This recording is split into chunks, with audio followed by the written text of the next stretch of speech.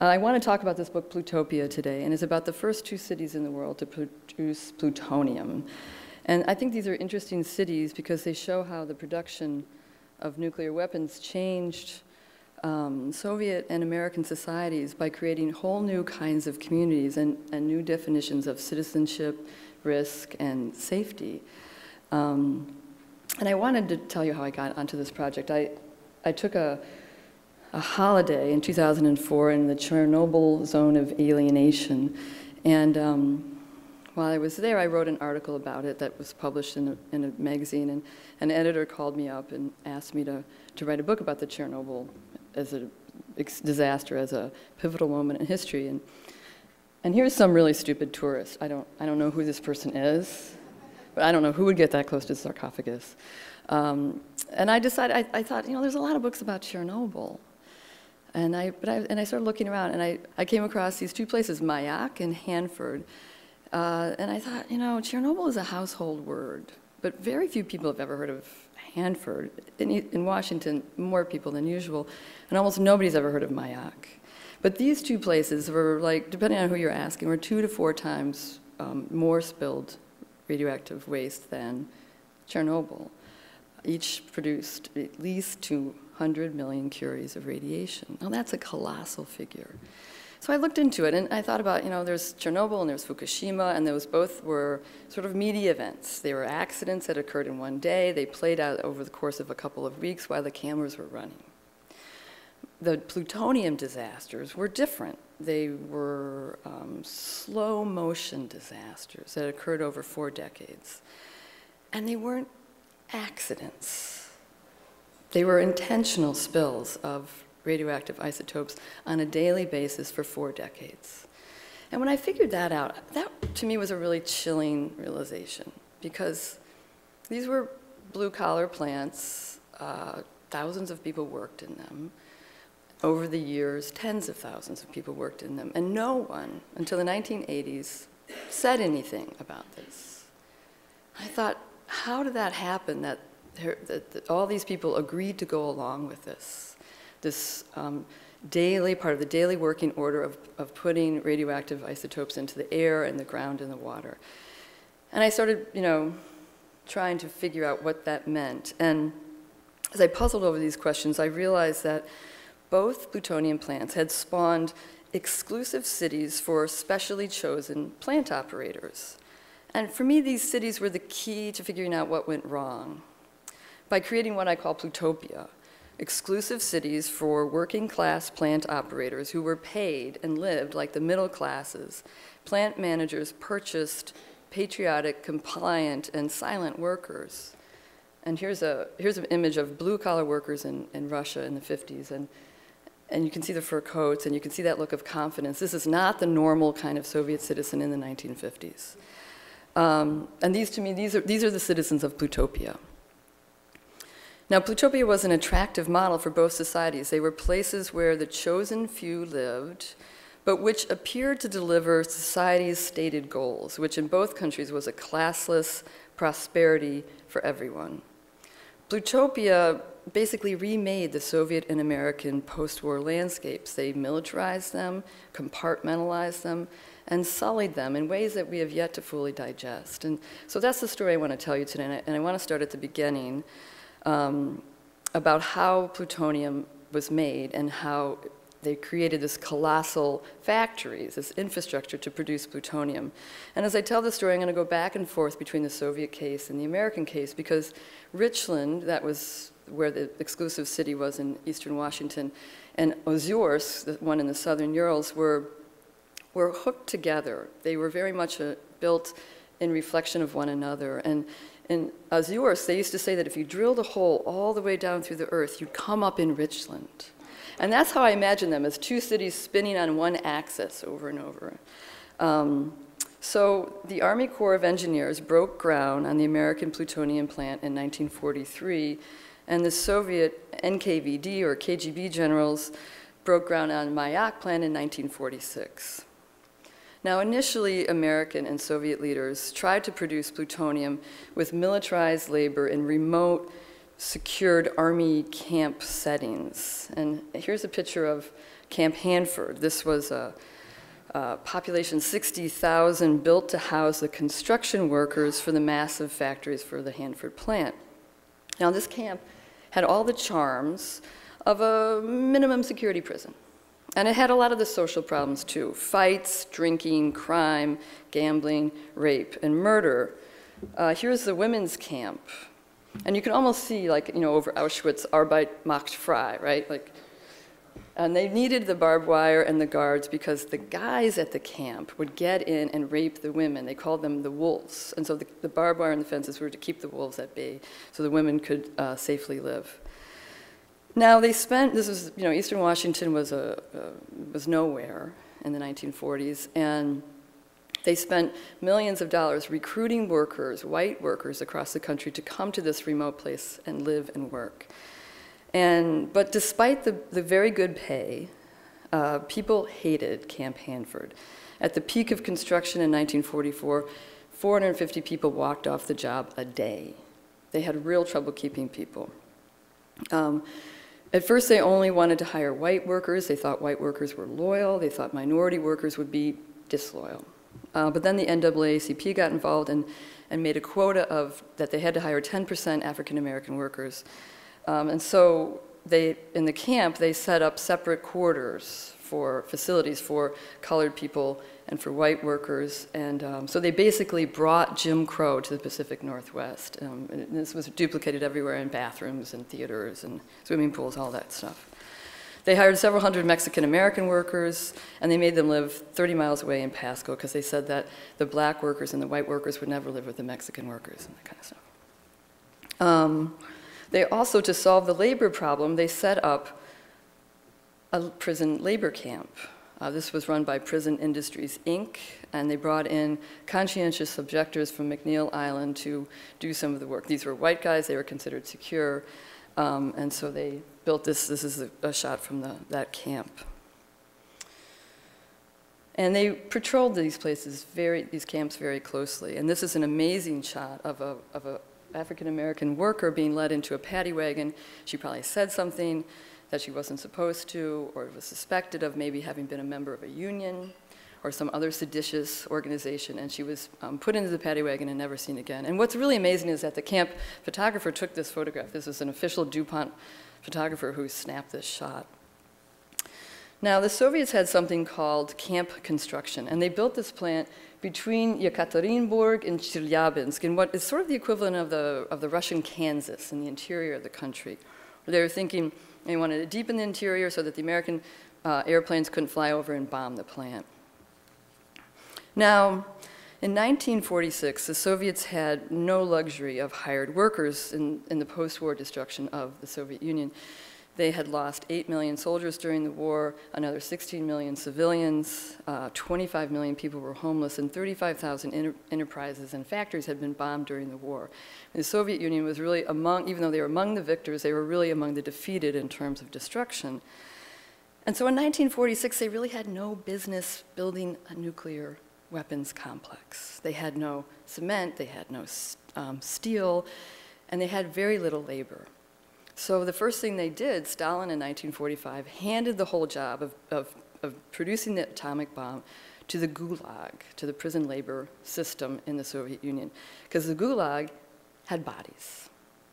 And so they served up 40,000 workers in the form of POWs, German POWs, and prisoners and deportees who had been shoved from Western Russia to the Urals. Now, these hungry, ill-clad prisoners set to building the plutonium plant. And I think this picture shows really well how the generals who commanded these Gulag prisoners constructed the state-of-the-art nuclear plant with the technology and tools of the Egyptian pharaohs. Now, from the records, it's clear that camp construction was no model of military order and prison-like control. In 1946, the Gulag was heading for its free fall and its destruction in the 1950s, and it was falling apart. There were not enough guards, so prisoners were left to guard one another. Criminal warlords then took over running the camps, and they ruled with a terrifying violence. Prisoners drank, fought, stole, gambled, raped, and murdered. civilian engineers lived in fear of the thief lords of the camps. And one guy who crossed one of the thief lords was found several months after he went missing, walled up in the cement foundation of the reactor. There was no regular housing. Prisoners lived in tents or in dugouts in the ground, and civilians lived in these kinds of shacks they made from found materials. So in short, I'm trying to say that in both countries, they learned that building these massive factories with soldiers and migrant workers and prisoners who boozed and brawled and had sex and took flight in uncontrollable ways is a real problem. And originally, both Soviet and American leaders had wanted to run these plutonium plants, once they got them built, with militarized labor living in garrisons. But after this experience with these two labor construction camps, they reluctantly realized that those who would operate these plants could not be as volatile as the product they were going to make. And so the solution to secure production of nuclear weaponry was, strangely enough, the nuclear family. And the Soviets really followed the Americans in this. In order to secure trusted workers, leaders in both countries built state-funded, limited access cities for civilian plant workers who would live rooted in their nuclear families in these new atomic cities. And here are some pictures of these first plutopias. Here's Richland in the late 40s, contest for who got the nicest Christmas decorations, contest for who built the best snowman. You see he's a Catholic priest. This is Ozyorsk. Here's a Russian family.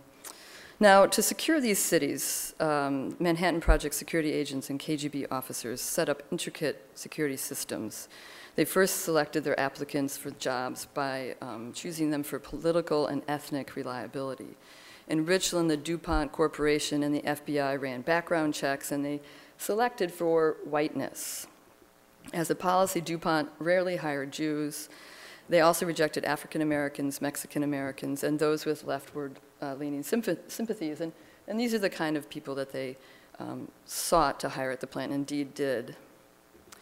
In the Soviet Union, enterprise leaders encircled this first plutonium city with a double row of barbed wire fence, and they gave entry passes only to employees and their immediate families. They also selected for political and ethnic reliability people who were Russians and sometimes Ukrainians. A lot of Bashkirs and Tatars, a Muslim minority, lived in that area. They did not hire any of these people. And after 1948, they were seeking, this anti-cosmopolitan campaign. They started firing all the Jews who were in the plant.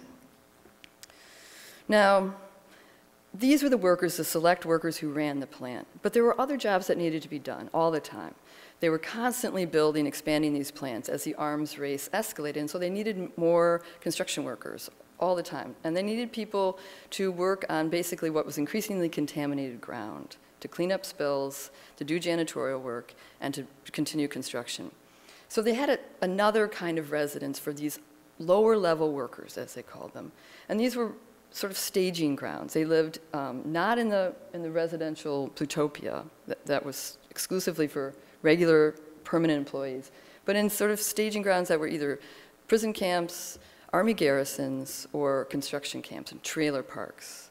And then they had another set of space that was the plants themselves that were also fenced off and guarded. And inside the plants, there were separate areas that were fenced off and guarded so that you could only go to areas that you were allowed to go in, so you didn't know the whole big production story. Now, once you have all these people arranged, how do you keep workers from giving away valuable nuclear secrets? There was the usual way. Security officials made employees sign security oaths and renew them continually. In Richland, to ensure silence, corporate police and FBI agents wiretapped phones, read mail, and cultivated ranks of informers within community organizations and schools. The KGB took similar measures: selection, security oaths, surveillance. Oh, here, one second. This is showing you this sort of compartmentalized space. And they had these sort of warnings all the time. And the Soviets took security one step farther, and for 8 years, residents were locked into this special closed city and were not allowed to leave without permission. So they couldn't see their family members. They couldn't go skiing in the mountains or to the Black Sea for a holiday. They had to stay in the closed city. But these security measures were only the first circle of security. Ironically, I found as I researched this book that the powerful men who were producing the world's first stocks of plutonium spent a great deal of time worrying about homes, schools, and softball teams. I wondered about that. Like Frank Mathias, who worked for the Army Corps, who built Richland, half his diary is about community planning, recreational programs, and housing.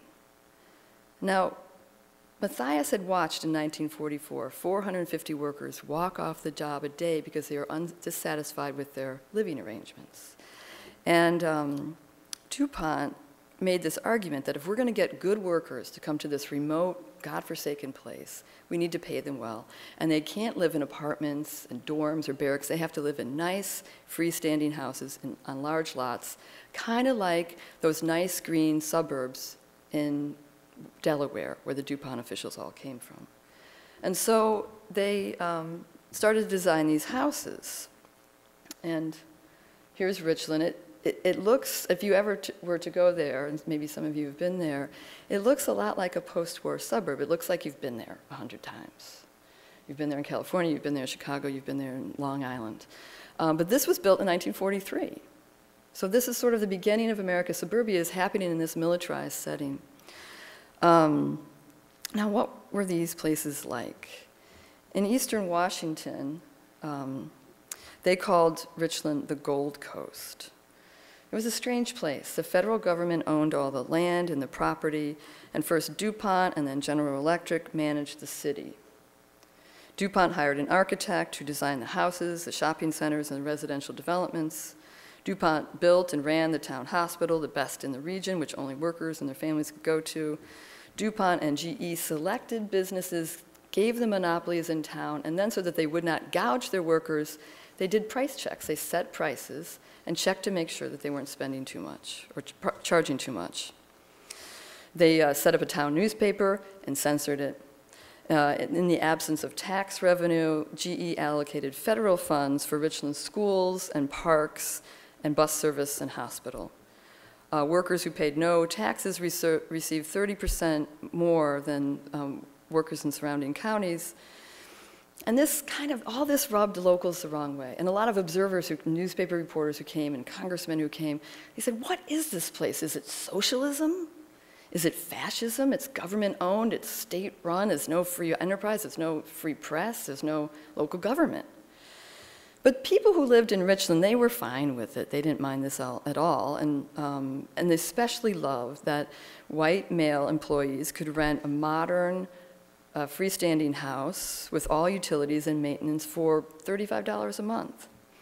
They paid a half or a third as much as locals did in neighboring Pasco. Here's a shack in Pasco in what was the Black Ghetto. If you were to rent this, as opposed to that beautiful house in Richland, you paid $100 a month rather than $35 a month. You had no plumbing, you had a spigot on the street and an outhouse. So it was a great deal, and people loved it. And in fact, the contrast between Richland and the surrounding tiny, dusty railroad towns were stark. Here's Pasco. And across the inland west at this time, little ranch and railroad towns were going bust, all the while that Richland boomed. And I think this inspired this sort of insensitive, irrational love of the bomb. And they still use the mushroom cloud as the town mascot for the high school team. Now, in the Soviet Union, since the 1930s, business leaders have been acutely aware of problems caused by not enough consumer goods and low pay. They had seen strikes and riots because of price hikes and shortages of consumer goods. And they had a terrific problem during the war of keeping people on the job. When goods got scarce, workers tend to take a hike and try to find a job elsewhere. So they too saw affluence as a way to secure a labor force, a reliable labor force. And Stalin himself told the director of the atomic bomb program, Igor Kurchatov, he said, you know, Russia is very poor, but surely in Russia a few hundred people can live well. Very well, with their own dachas and their own cars. And he told Kurchatov to go back to the Urals and spend all he wanted on a nice new town. And that's indeed what Kurchatov did. He set out to build not just a bomb, but a wonderful city. And here are some images of this city as it developed. In the southern Urals, people called the residents of this town the chocolate eaters because they had unusual supplies in the post-war period of chocolate and sausage that nobody else in the provinces ever had. And by the early 50s, they had more than chocolate. Kurchatov, that's a statue of him, commissioned Leningrad architects to build secretly in the thick forest excellent modern apartment buildings with electricity and plumbing. They constructed theaters, swimming pools, preschools, hair salons, parks, and best of all, the wages were 50% higher, but best of all, they had these consumer goods, and you can see these shops stocked with plums from Romania and Finnish overcoats and German shoes. One woman remembered, "We had the feeling that we had already lived under communism. There was everything in the stores, from black caviar to crab." Now, stocked stores and good housing were an unbelievable luxury in the 40s in the Soviet Union. Outside the closed city were towns that had industrial kind of settlements that had names such as Asbestos and Asbestos 2. And workers would finish their shifts and they would wait in line to buy gray macaroni, and then they would disappear, stooping and coughing into their basement dugouts. In the nearby industrial city of Chelyabinsk in 1948, 200 to 300 people lined up at 3 in the morning to buy bread, and they were still there 24 hours later. So for many residents who came from hardscrabble provincial towns in the Soviet Union or the USSR, residency in Ozyorsk or in Richland was akin to winning the golden ticket. It meant a person had arrived in the kind of material comfort and prosperity that few had expected in their lifetimes. Ralph Myrick remembered his childhood in a New Mexico company mining town of packed clay and slag heaps. And when DuPont settled his family into this 2-bedroom prefab, his mother broke down in tears of joy. She had never lived in a place so new, so clean, with utilities and plumbing. She had never lived in a place so affordable. Ralph's father hadn't finished high school, and Ralph said his father worried a lot. He worried that the plant would close after the war. He worried that at some point the supply of plutonium would be satiated and the plant would close. He worried that his children would say something, or his wife or he would say something, and he would lose his job at the plant. And everybody knew if you lost your job at the plant, you had a month to move out of town. And Ralph knew that nowhere else with his skills and his education could he live so well as in Richland. Now, in the Soviet Union, the contrast between life in the closed city and life outside was so great that residents used gulag slang. They called the outside world the big world. And it wasn't difficult to lose your place in the socialist paradise either. If somebody drank too much, slept with other men's wife, they took it up in party meetings and threatened people with eviction.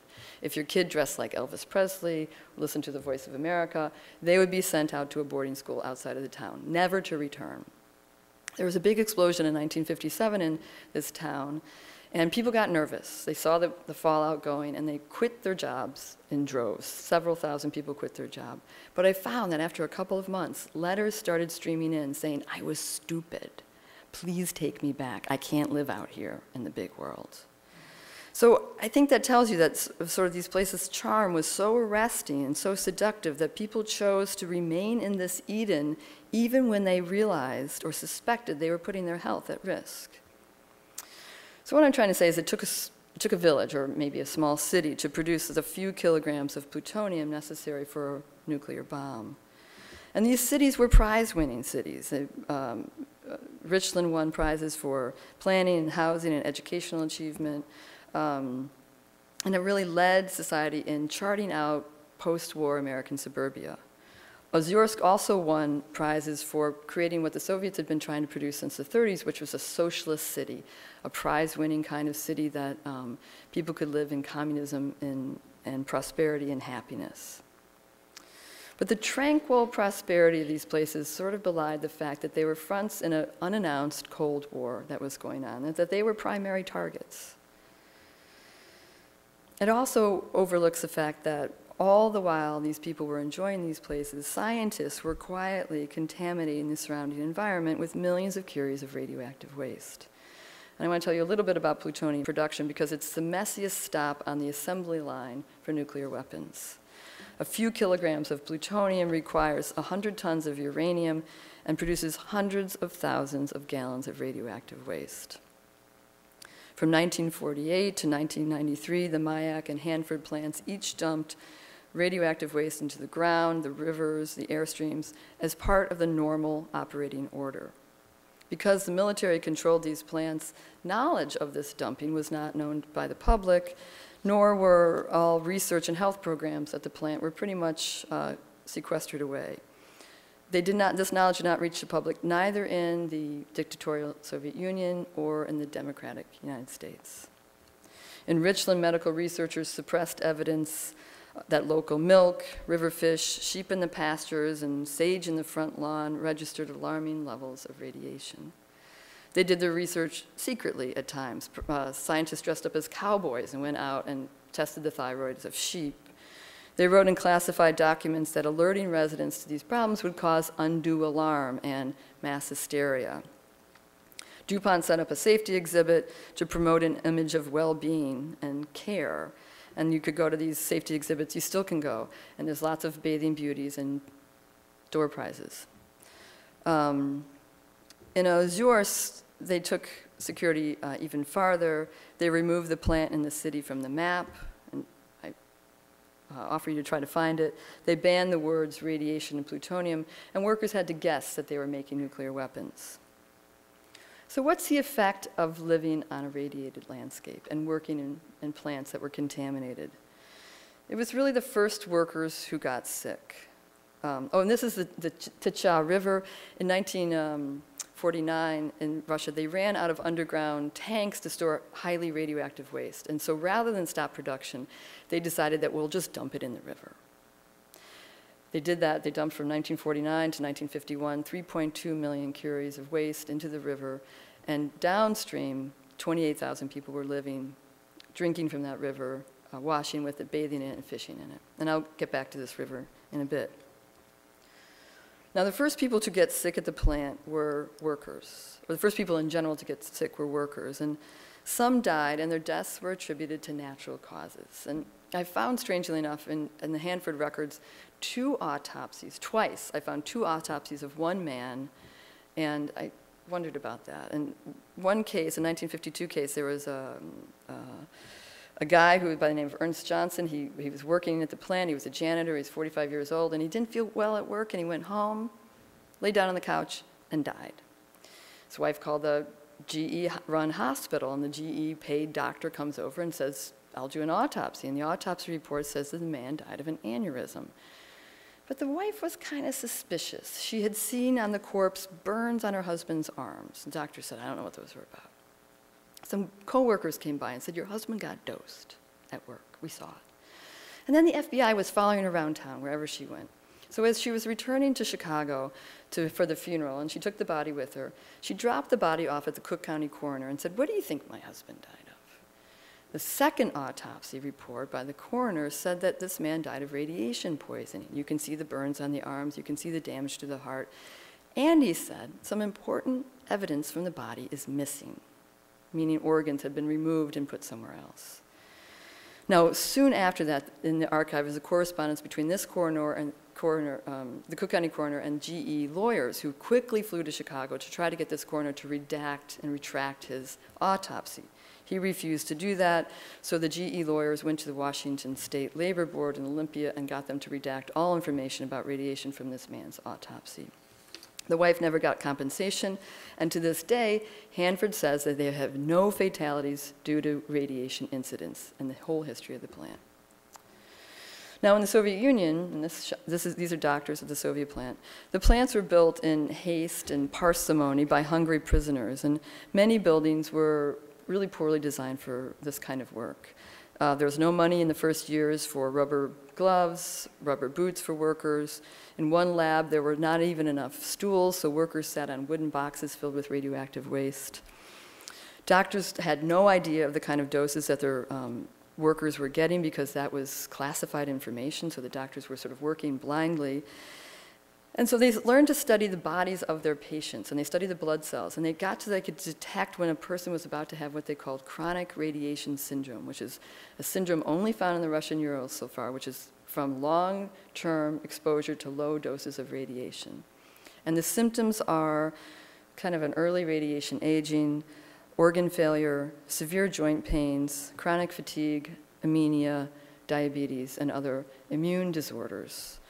Now, several dozen women who worked at the radiochemical plant came down with this chronic radiation syndrome in the early 50s. And they were young women who'd been given a clean bill of health in their 20s when they signed on the plant. 5 years later, they're creeping around, barely able to move. And so they started to treat them and study them. And that's when they came up with this diagnosis. These young women died before they turned 30. And eventually about 23% of the first plant workers were diagnosed with this chronic radiation syndrome. And this got the Soviets really nervous because they needed these trained workers. They were rare, they were valuable, they knew secrets, and they didn't want them going out somewhere and being an invalid. So they started to care for their workers. And one way to care for their workers was to, whenever there was a particularly dirty job at the plant, a spill to clean up, a cracked pipe that was dripping radioactive fluid, some construction work to do on contaminated ground with smokestacks going over it, they called in prisoners and soldiers. These people didn't have to be monitored, they didn't have to wear radiation badges, there was no, as temporary workers, there was no limitation on how much radiation they could get. They worked temporarily, they worked for a couple of years, and then moved on, taking with them all kinds of radiation that they had ingested and any subsequent health problems. So therefore, the plant workers look healthier than they really indeed would have been. That it becomes sort of a, because of these temporary workers living in these staging grounds who are never considered nuclear workers, creates this picture of a healthy pink plutonium workforce, and the cities themselves especially. Now this was just a mirage, but it was a useful mirage. Because people really believed in the safety of their plants.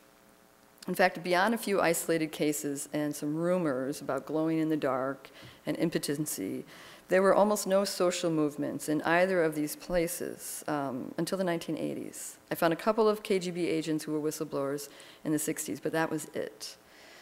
And that was kind of strange, I thought. And even after Chernobyl and the release of a great deal of documents about both Hanford and Mayak, the residents of these towns still fought against acknowledging the connection between the plutonium plants and any local health problems. And I wondered about that too. In both cities, these residents counted up the number of PhDs, and they were very proud of their education. But so why did they agree to live in ignorance for so long? Soviet residents had no electoral politics, no independent media, but the residents of Richland lived in a thriving democracy. Why did the famed checks and balances fail so that a disaster surpassing Chernobyl occurred in America's heartland?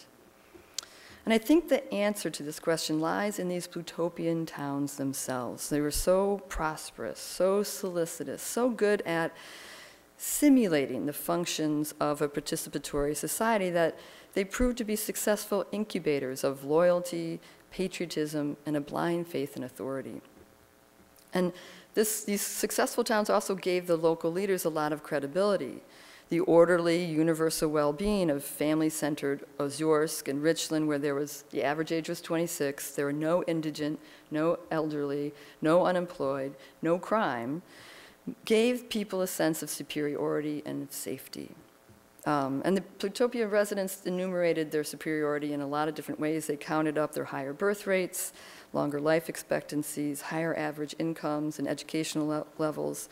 They counted how many appliances they had, how they had larger living space and ate more milk and potatoes and dairy products. And they saw these indicators as validation of their towns and of their leaders and of their community's safety.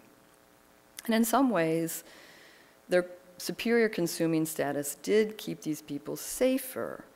Rather than having to live off the radiated landscape, as did neighboring farmers, people in Richland and Ozyorsk purchased their goods from places that came from far away. The milk specifically came from Minnesota to supply Richland.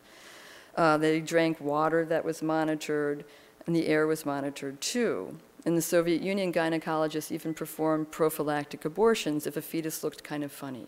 And so that made the birth rate and the infant mortality rate look better than it might have been otherwise. So the assertions that Plutopia residents was healthier were in fact true because they were younger, more affluent, and had far better health care, but also because as modern consumers, they did not live off the radioactive landscape. And they would say things like, you know, relativize things. The plutonium plant is safer than driving your family car or using your home appliances. Now, in contrast, downstream from the Mayak plant, villagers lived on the radioactive Ticha River. They bathed in it and watered their crops and cooked with it. And in 1951, plant scientists finally went down and took some readings, and they determined that everyone and everything was dangerously radioactive. They actually stepped away from the children that they monitored because these children were so radioactive. They issued a ban on using the river and told the villagers they could not drink from it or go anywhere near it. But that was impossible because they had no wells. And so the villagers continued to go and draw water from these, from the Ticha River. They also had nothing else to eat other than their own homegrown crops. As the years went by, people in the downstream villages fell ill with cancers, leukemias, thyroid tumors, infertility, and heart diseases, and their children suffered too from uncommonly high number of birth defects. Here's if you go around this area and people are selling food on the roadside, all you had to do was put your Geiger counter there. Here I am nervously trying to avoid eating a homegrown meal. The boy in the back is about 13 and he had a vocabulary of about 60 words. And this is the next photo I'm going to show you is from a warehouse in Chelyabinsk that was part of the medical research facility where they were testing. They basically turned this village, Muslumovo, on the Ticha River into a natural experiment where they followed medically the 3 generations of residents on this river to see. They tested their blood every year and they took medical exams. And they also kept a storehouse of babies that didn't turn out. And there's about, I don't know, 500 or 600 of these babies in jars in the one room that I saw. So I'm going to get rid of that photo. Now, the illnesses in eastern Washington were similar in a way. And I would hear the same kinds of stories about these sort of vague complaints that ran through generations. In fact, I just had dinner with a couple of people tonight, and they told me about similar kinds of problems that ran through generations. And then earlier today, I was interviewed by a reporter who grew up in Spokane, and he told me about his entire family riddled with cancers and birth defects, just by the by. I don't know what that is about, but to me, as I worked on this project, the fact that these same kinds of complaints are occurring across the globe in 2 different kinds of communities that are not in communion with each other was striking. Now, after 1986, when Chernobyl blew the lid off these places, these local farmers started to pop up and say, we're sick, we think, from these plants. And the officials and scientists in both the Soviet Union, Russia at that point, and the United States said that these people were not sick from the plants, that they were sick because they drank too much, they were inbred, they had poor diets, or they just had radiophobia. They just attributed everything to radiation. They said they didn't have chronic radiation syndrome, but they were just chronic welfare cases looking for a handout. And it was easy to discredit the poor farming neighbors of the plutonium plants. Residents of Richland, Zyorsk had long viewed their poor farming neighbors with scorn and condescension. And they saw themselves as the chosen people. And if you didn't make it the grade in the plutonium city, it's because you weren't good enough. So these spatial practices that were set up, the staging grounds and the special cities, appeared to make the natural order look natural. But in fact, they were sort of created, manufactured spatial zones that were set up and then helped make this plutonium disaster invisible in many ways. Now, in Richland in the 1950s, big crowds gathered to see Ronald Reagan sponsor and host the GE Theater. And Reagan demonstrated the total new electric kitchen. And he transmitted the GE-endorsed message that consumer freedom was the cornerstone of democracy.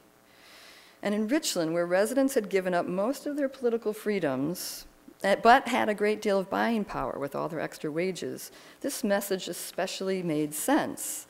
Consumerism served as a surrogate for freedoms residents forfeited when they agreed to live in the Plutonium city, dependent on one product. By living in Richland, residents took a pass on the rights to self-government, free speech, free assembly, and an independent press. They also gave up control over their bodies as they placed their urine samples each week on the front stoop and sent their kids through whole-body scanners. As consumers, however, Richland residents won back a bit of their lost voice and power. For it was over questions of consumption that they could be the most vocal, and there's big fights about dog walking and leash laws and parking. And these issues seemed trivial, but it was really meant a great deal because it simulated for them the motions of American democracy for which these people were putting their lives on the line. And I'd say that these people in Richland were not alone. Across the post-war United States, people turned their backs on long-held American values of equal access and opportunity in order to protect their property values in federally subsidized, limited access suburban communities just off limited access national defense highways. Richland simply epitomized the post-war inequities, exclusions, and hierarchies of suburbanizing America. There are lots of Americans who are happy to give up their rights and freedoms in order to exchange them for exclusive tickets to their own version of Plutopia. Now, in the Soviet Union, leaders also used consumer prerogatives to keep their chosen citizens happy.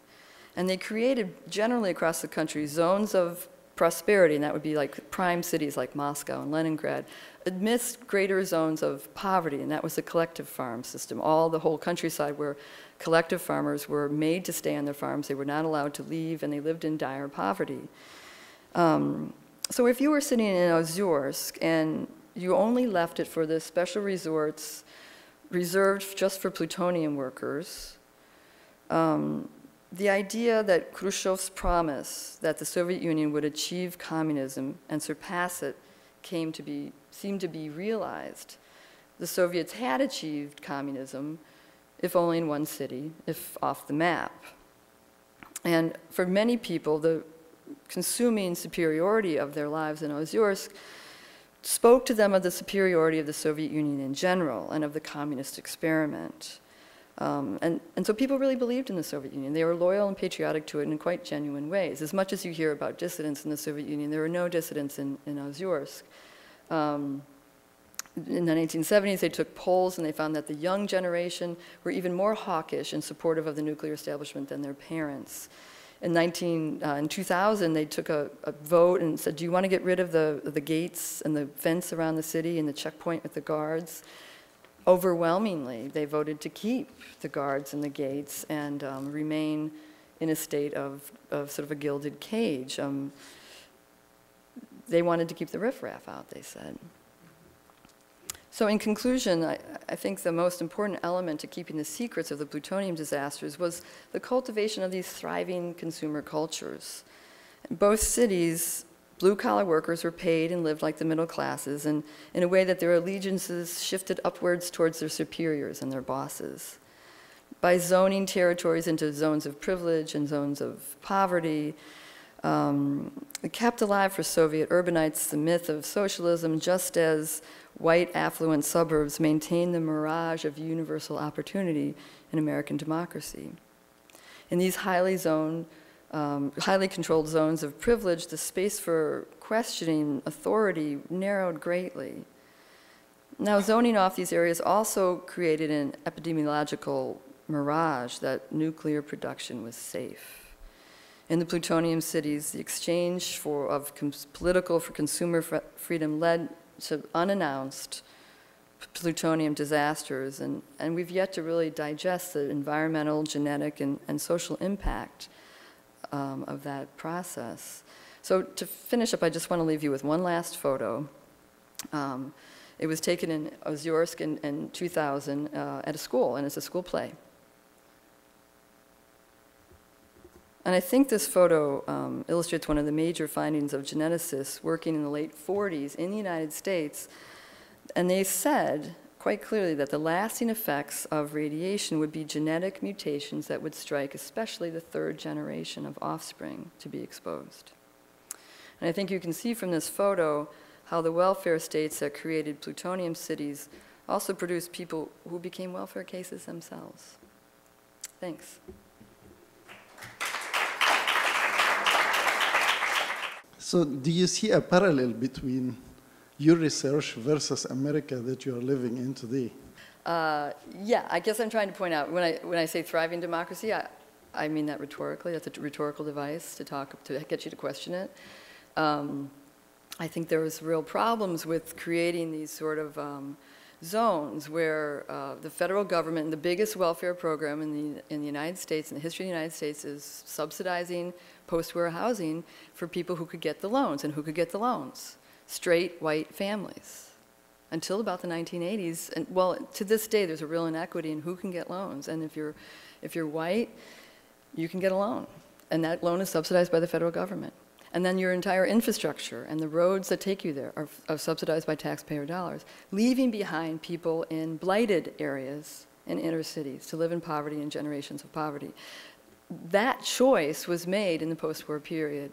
And I guess I'm trying to point out that those kinds of choices, the kind of choices people made in Richland, which now we look back on and go, oh my God, we were all kind of making those choices. Lots of Americans were. And so this notion of national security and then financial security are foremost before the security of our bodies. And I think that speaks to your Monsanto question. As long as it makes money and offers financial security, okay. Those are our priorities. Hi, good evening. My name is Russ Walker. I work at King 5 Television. I've been working with a reporter there, Susanna Frame, on a series of stories, on Hanford, on a particular issue out there. And one thing that really surprised me about your talk tonight and the boosterism and the pro-nuclear plutopia communities is how much it's not really that changed today. The boosterism in Richland is just as intense. They're outright hostile to a free press. In fact, we've offered our coverage of Hanford to the TV stations in Richland. They won't take it. And the newspaper reporter there has never acknowledged any of our reporting, which is, I'm very proud of, and it's very much exposes the sort of cavalier attitude that I think the government and the industry there have about people. So the more things change, the more they stay the same. Thank you. Nuclear weapons are still being produced and refurbished today, although at a lower rate in the Cold War. Have the conditions around the production of that nuclear material or the refurbishment of the weapons improved over what we might have seen in the 70s and 80s? I wish I could say it had. No, we're spending more now on nuclear weapons than at the height of the Cold War. That's one thing. We all have this illusion that the Cold War is over, and so we stopped producing nuclear weapons and spending money on nuclear weapons. That's not the case at all. Maintaining the existing massive stockpile is extremely expensive, and they're designing new kinds of sets of weapons. And no, I mean, I don't know if you caught that story about Oak Ridge, where the 3 activists about a year ago decided to make a point, and they were sort of religious activists, and one was a nun, and she was 82 years old, and they had some wire cutters, and they went at night into this Oak Ridge, which is the biggest stockpile of uranium in the country, and they cut through 4 fences, and were able to put graffiti on the walls of this Fort Knox of uranium before they were caught by the security officials 3 hours later. So what the DOE, the Department of Energy, says is, we give the job to our contractors, we're proud of our contractors, we trust them, and then we don't worry about oversight and regulation. Government regulation is bad. So they're leaving these contractors to make millions of dollars in bonuses, and they're not really watching what they're doing. So there's a great inflation and a very low quality control going on in the nuclear industry in general. Right, so thank you so much for being here. And Dr. Brown will be signing books at the signing table just over here. Thank you. My name's Ed Bricker. I was a whistleblower at the Hanford nuclear site. My grandfather worked there in construction. My other grandfather worked there as a security guard. My dad worked there as an electrician. I went to Richland High School, was a Richland bomber. Grew up breathing the air, drinking the water, swimming in the river, and basically believing in the defense work that we were doing at Hanford. I worked out at the site, was one of the first whistleblowers at Hanford. I worked undercover for Senator John Dingell's committee, or Congressman John Dingell's committee, working with Jeff Hodges, and then I worked with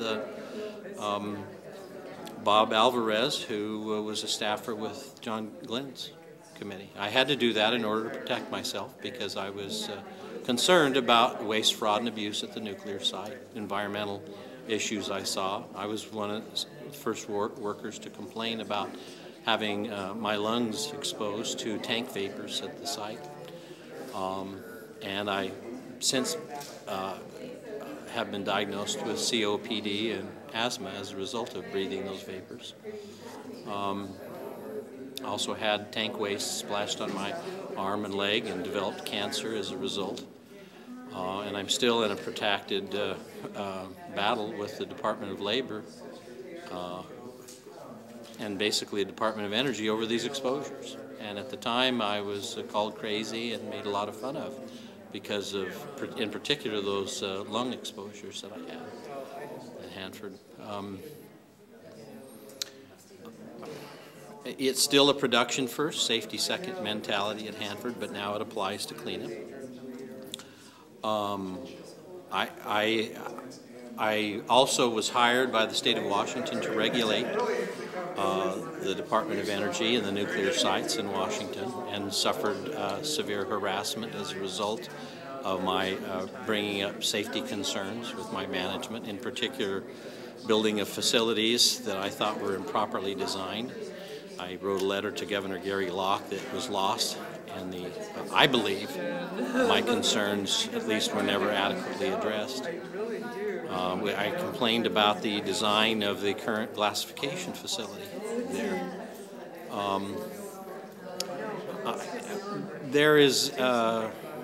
I have some very real concerns, like former Presidents Truman and Eisenhower, about the military-industrial complex and how it oversees these facilities, these ex-production facilities that are now in cleanup. And I believe that contracts are often rewarded to maintain long-term relationships with these companies. For instance, when the B-1 bomber program was winding down, Rockwell was rewarded with the contract to oversee Hanford.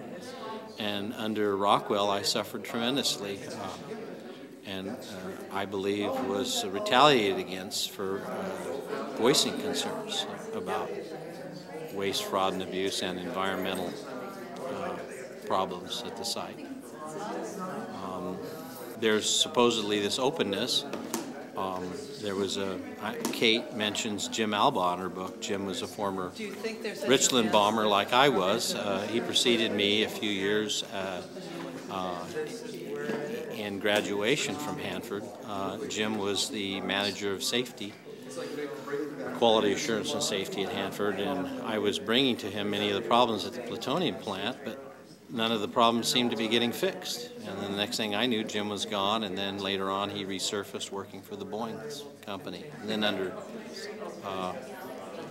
his oversight of the Dreamliner program, it's my understanding that there were problems voiced not many, but years ago with the battery issue problem. And it makes me wonder how well he addressed those issues, and if it was addressing those issues in a similar fashion as it was with my issues about health and safety and design problems at the plutonium plant that I saw. I might add that I was also voicing concerns as a health physicist working for the state of Washington. I encourage all within the sound of my voice to get copies of my depositions and read those. one of the most onerous settlement agreements in the history of the state of Washington. In fact, it is, in the opinion of my attorney, was generated as a result of my lawsuit against them for harassment, of which they settled out of court for. And the settlement agreement was just recently upheld in the state Court of Appeals. I encourage people to read that agreement. It's very, very horrific. It's very onerous, and it does not bode well for whistleblowing in the state of Washington.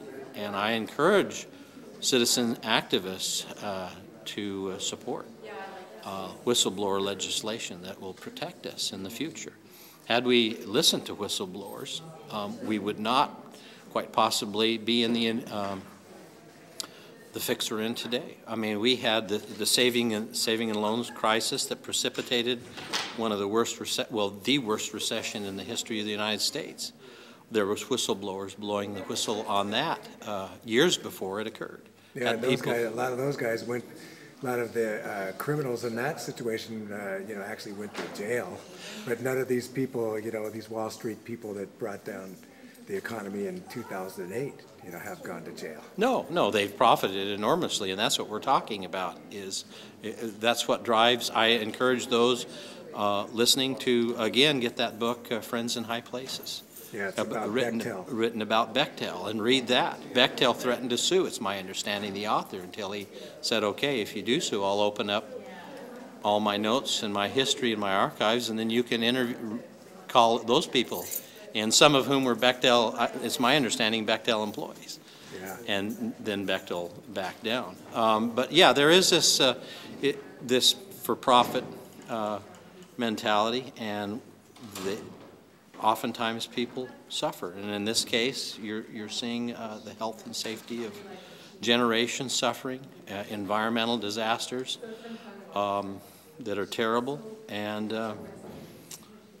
lives lost, careers lost. I've given up, a couple careers to protect the citizens of the United States and the state of Washington, and it's been a worthy battle, but I can't do it alone.